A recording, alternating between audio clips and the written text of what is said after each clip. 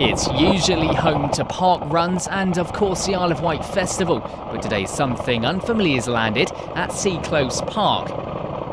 It was all eyes to the skies as an RAF Chinook touched down in Newport.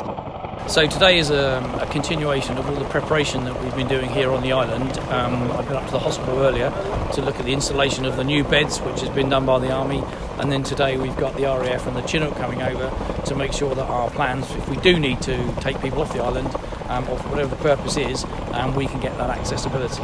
The exercise was a test run in case sick islanders need to transfer to the mainland. Wing Commander Sean Riles says it's something the RAF has experience in. So it depends on how it's fitted out inside. We would take about 31 troops normally.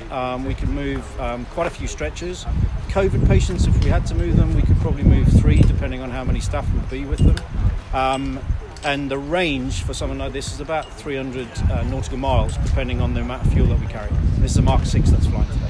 Well, obviously on operations, we use the Chinook for this kind of facility to move injured servicemen from the battlefield back to the field hospitals. So yes, we've done that before.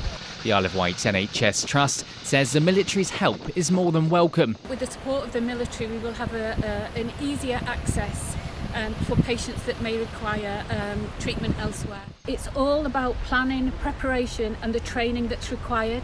Now, having the opportunity to practice with a Chinook helicopter is not something that we can do every day. I think it's several years since we were able to combine our planning and preparation in this way, but it was an opportunity today to work with our military partners that we just could not afford not to do at this time. So while it's hoped that this will never have to be used, the message from the Isle of Wight NHS Trust and the RAF is that it's here if it's needed. Oliver Dyer for Isle of Wight Radio.